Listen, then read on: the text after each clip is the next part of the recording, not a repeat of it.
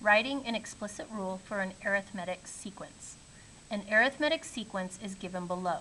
So my sequence, the first term is negative 16, the second term is negative 11, third term is negative 6, fourth term is negative 1.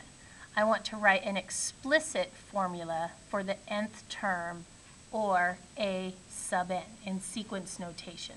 So the general form of an explicit formula to find any term, a sub n, we need the first term,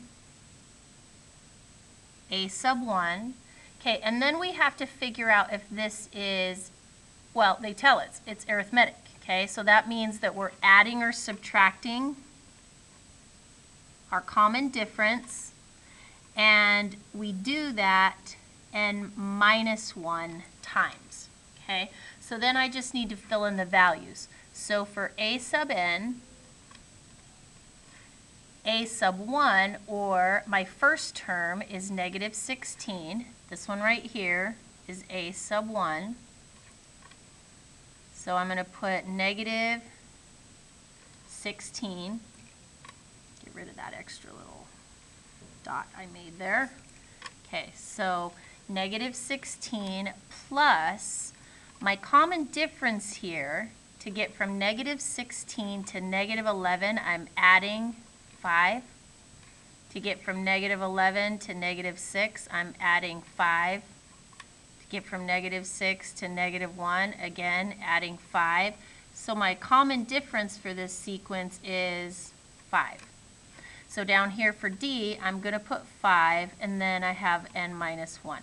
So from this general formula, all I need to do is substitute in the start value, negative 16, and then my common difference, which is 5. From there, I just simplify. So I have negative 16. I'm going to distribute here. So 5 times n is 5n. 5 times negative 1 is negative 5.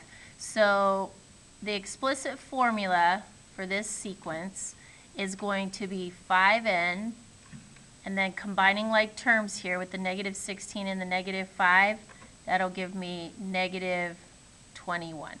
So a sub n equals 5n minus 21. And that is my formula.